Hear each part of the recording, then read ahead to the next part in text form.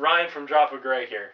Glenn asked me to give a little bit of insight to what's been happening with the recording, some behind the scenes looks at the band and what's been going on.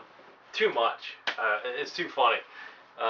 Let's talk a little bit about some of the stories we got going on. I mean, from the jokes we played on Jeremy and Brett to their terminology to, Eric drinking vodka in the back of the room, nobody knowing. And then he'd come out at the end of the recording and he's all drunk. The good times we had, afterwards, the good times that we've had recording. So here's a little bit of an inside look on some of the things that we have going on, or what's been going on.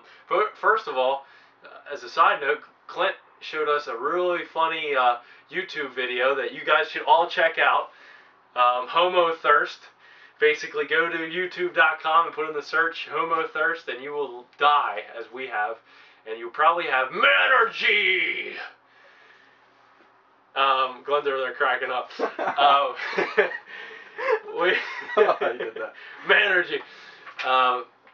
Yeah, some inside stories. I mean, Brett is one of those guys that he's really talented. He knows what he's doing, and he's also one of those guys that cracks you up with the stuff that he says and does. He's very subliminal when he says it, and when he says it, it just comes out.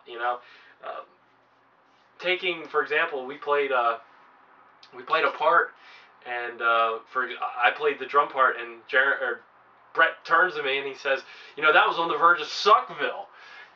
What do you say to that? Brett is from the Valleys, and you have Jeremy from Breaking Benjamin. You don't fight him on it. You just gotta laugh, and it really is funny.